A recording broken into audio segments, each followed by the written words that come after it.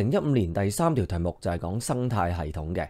今次呢幅圖咧就顯示咗喺一個海洋嘅生態系統入面唔同生物嘅餵食關係 （feeding relationship）。咁我哋呢幅圖啦都見到啊，喺海洋入面唔同嘅生物啦，浮游植物啦，有浮游動物啦，海星啦，諸如此類。咁 Part A 咧就問我哋啦，咁喺呢個食物網當中，究竟邊一條嘅食物鏈係最短嘅呢？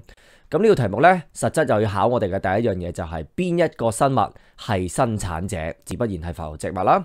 跟住啦，我哋就揾下啲消費者啦，跟住就揾翻一個最短嘅食物鏈。點樣去表達一條食物鏈啊？就係透過正確嘅箭嘴方向啦。咁記翻箭嘴方向呢，就係一個能量傳遞嘅方向同埋物質流動嘅方向，所以係由草傳啲能量俾白兔，再傳啲能量俾狐狸啦。而唔同生物呢，佢哋喺個食物鏈或者食物網嘅角色呢，就可以分為生產者、消費者同埋分解者。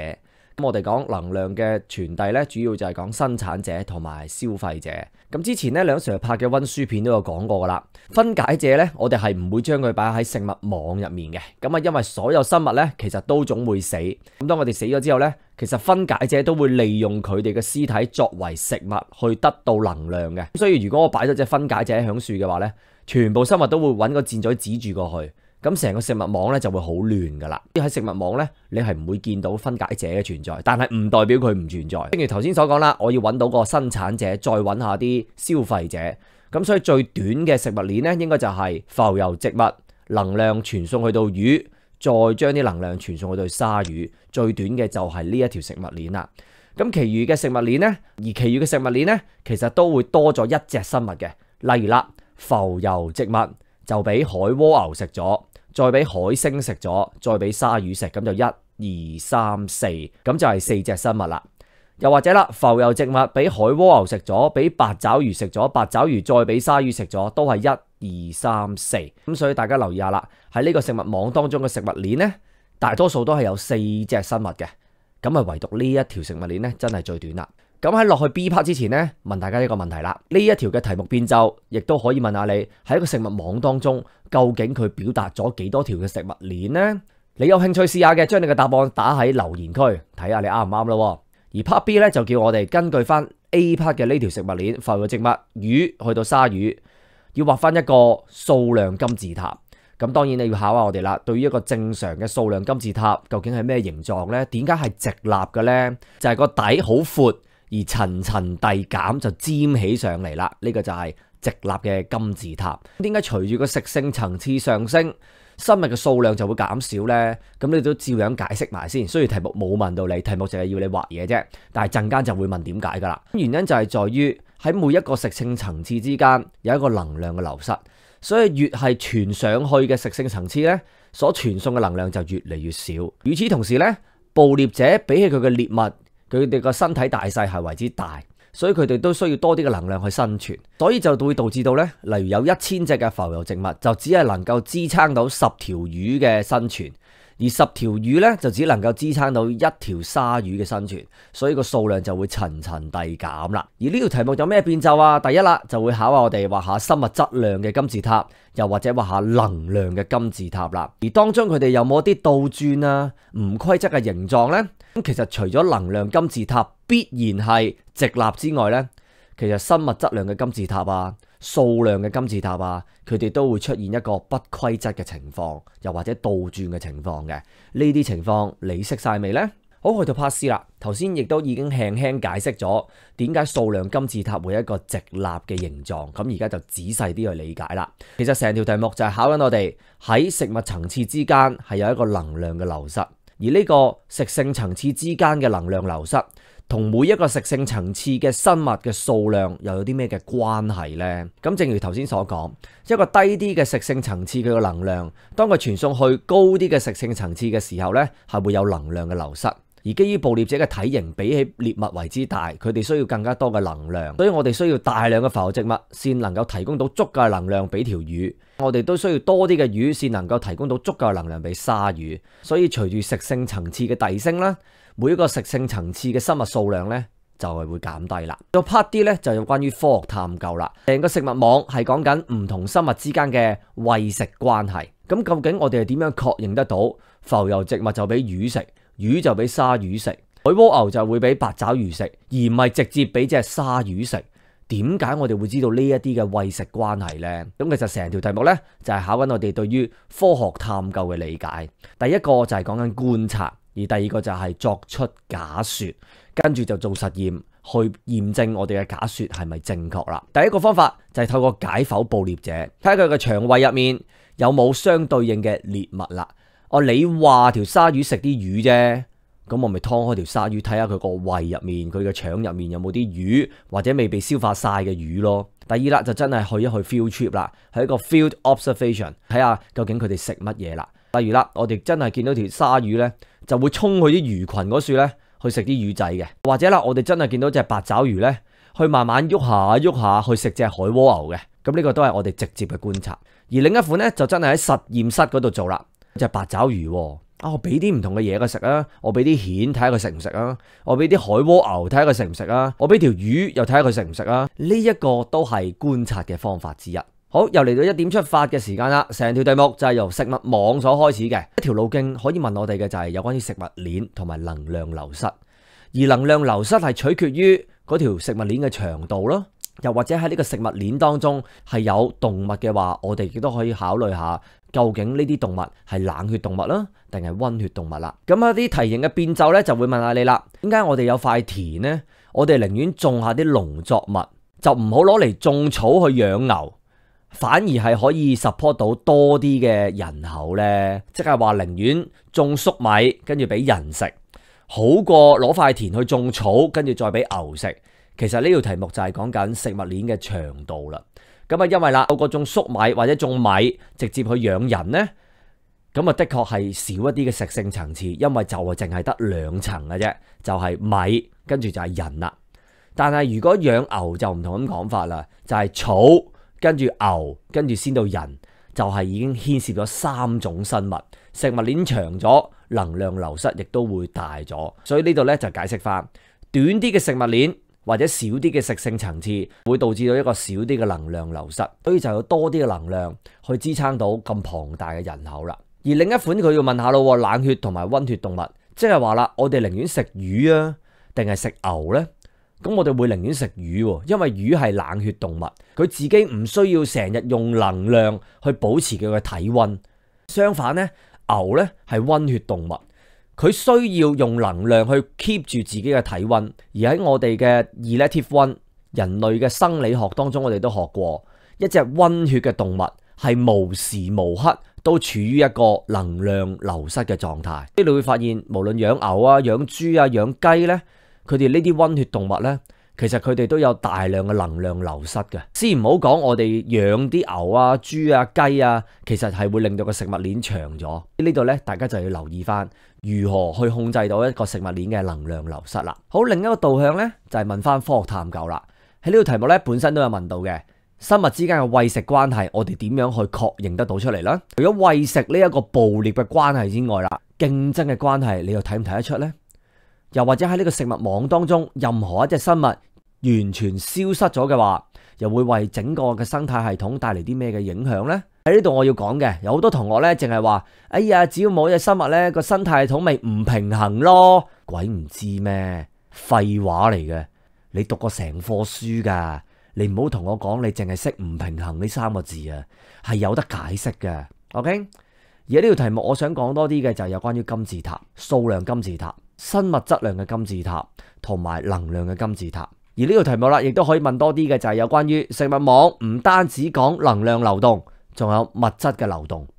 所以喺生態系統嘅題目唔會淨係問你能量，下次可能就會問下你碳循環同埋氮循環啦。2015 question 3 is about the ecosystem. So in this diagram, you can see the feeding relationship among some organisms in a marine ecosystem. So you can see the food web here. So for part A, we need to write down the shortest food chain found in this diagram. So in this question, we have to identify the producer first, then find the consumer, and then present the food chain with the correct arrow direction. So the arrow direction, it means eaten by. Also shows the direction of the energy and the material flow from one organism to another. So we can see that the grass is eaten by the rabbit and the rabbit is eaten by the fox. We can categorize the organism into producer, consumer, and decomposer, depends on their role in the energy flow. So in this food web, the phytoplankton is the producer, and then we can find the fish and shark as the consumer. And it is the shortest food chain. Phytoplankton is eaten by the fish, and the fish is eaten by the shark. So for the other food chain, so you can see that. So for other food chain, phytoplankton, sea snail, octopus, and shark. So there are 1, 2, 3, 4 organisms. And for the other food chain, phytoplankton, zooplankton, fish, and then shark. Also 1, 2, 3, 4. Also 4 organisms. And for part A, the possible question variation is that how many food chains are in this food web? So leave your answer in the comment section. And then for part B, we need to draw the pyramid of number for the food chain in part A. Phytoplankton, fish, and shark. So first of all, we need to recall the shape of a typical pyramid of numbers. It is upright. The typical pyramid of number has a broad base, and the size of the bar decreases up the trophic level. So what's the reason? Actually, it is asked in part C, but I try to briefly explain it first. Less and less energy is available to organisms at higher trophic level, and the predator is usually larger in body size than its prey. So that's why they require more energy to maintain its life. So that's why number of organisms that can be supported at a higher trophic level is usually smaller. So we can see the pyramid of number. The idea is that, let's say, there are 1,000 phytoplankton. They may just be able to support 10 fish. And these 10 fish can only provide sufficient energy to support 1 shark to survive. And for this question, any variation, first of all, it can ask you to draw the pyramid of biomass, the pyramid of energy for the particular food chain. And you also need to recall the inverted or the irregular shape of the pyramid of numbers. In fact, only the pyramid of energy always show the upright shape. For the pyramid of number and the pyramid of the biomass, they may show the inverted or the irregular shape. And then for part C, I have already explained it a bit. Explain the shape of the pyramid of number draw in part B, upright shape. So you need to recall the concept of energy loss along the trophic levels, and you need to relate the energy loss to the concept of the number of organisms at each trophic level. As I mentioned before, there is energy loss when the energy in the trophic level is transferred to the next higher level. And the individuals at the lower levels are smaller in size. Therefore, a larger number of individuals at a lower trophic level is required to support those at upper levels. And for part D, we need to suggest 2 practical methods that allow you to confirm the feeding relationship among various organisms in this ecosystem. So in this diagram, we have this food web. But how do you know that the phytoplankton is eaten by the sea snail and the sea snail is eaten by the starfish or by the octopus? So this question is checking the concept about the scientific investigation. So we need to do the observation, and we need to make hypothesis. And after we make the hypothesis, we need to do experiment to prove if the hypothesis is correct or not. For example, we have the hypothesis that for the phytoplankton, it is the producer, right? Or so it may be eaten by the fish, it may be eaten by the zooplankton, it may be eaten by the sea snail, and I think that it may be also eaten by the starfish. So am I correct? I need to do some scientific investigation. For example, dissecting the gut of the predator to find out what prey items are inside. So for example, I dissect the shark. For example, we can see the fish bones, or we can find the endoskeleton of the octopus. So it implies that the shark, they feed on octopus and the fish. We have the field observation directly. We go to the ocean and then we really see that a shark is really hunting the fish. Or we go diving and then we see the octopus. They are really eating the sea snail. We capture those organisms and put them in the laboratory. And then we can do the laboratory study by offering different prey to the predator. For example, we have the octopus, fighting sea snail, starfish, or fish. And let's see which type of organism will the octopus eat. Let's talk about the curriculum mapping.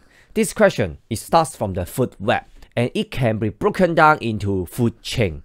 And for the food chain, we talk about the energy loss. And for the energy loss, we need to consider two factors. The first factor is about the length of the food chain. And the second factor is the energy loss by the organisms, especially the animal, including the poikilotherms and the homeotherms. So any possible question variation. Why would a piece of land used to grow crops support a larger human population than if it was used to graze the cattle? So the idea is that we rather use the land to grow some rice or maize to feed a human being rather than to use the land to grow some grass and then use the grass to graze the cattle. And it's related to the length of the food chain. The idea is that there are fewer trophic levels when the land is used to grow crops. We grow rice, maize, and then human being can feed on the rice directly. So that's why there are only 2 trophic levels, right? But what about we are using the land to grow some grass and then use the grass to graze the cattle? So that means the grass and then the cow and then the human being. So there are 3 trophic levels, right? That's why less energy is lost through fewer trophic levels. And therefore, more energy is available to support a larger human population. So what about the food chain? It includes some animal. For example, the fish. For example, the cow, the chicken, the pigs. So we prefer the poikilotherm. For example, the fish, because they are not like the homeotherms, the cow, the pig, the chicken. For the homeotherm, they need to maintain their relatively constant body temperature. That's why there will be larger energy loss. However, for the poikilotherm, they are not able to control their body temperature. Therefore, they do not experience that much of energy loss than the homeotherm. In the topic of elective 1, human physiology, we know that for the homeotherm, actually, we are losing heat energy to the surrounding constantly at every second. So that's why you can see how large is the energy loss by the homeotherm. Therefore, if there is any animal in the food chain, we prefer poikilotherm. And for the second idea is about the scientific investigation. Apart from the feeding relationship, so can you recall the predation and the competition? What about one particular organism disappear in the food web? So what will be the effect on the ecosystem? For some students, they just keep talking about that. Or if some organism disappear in the ecosystem will be imbalanced. Everyone know it. You are biology student. You are science students. You must be able to explain it. Rather than just talking about imbalance. Just say layman, they can also answer it. But you are a scientist, you are different from them. Apart from the feeding relationship asked in the question, I would like to focus on the pyramid. The pyramid of number, the pyramid of biomass, and the pyramid of energy.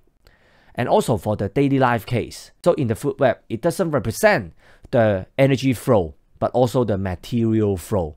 Maybe next time it can ask you the carbon cycle and the nitrogen cycle.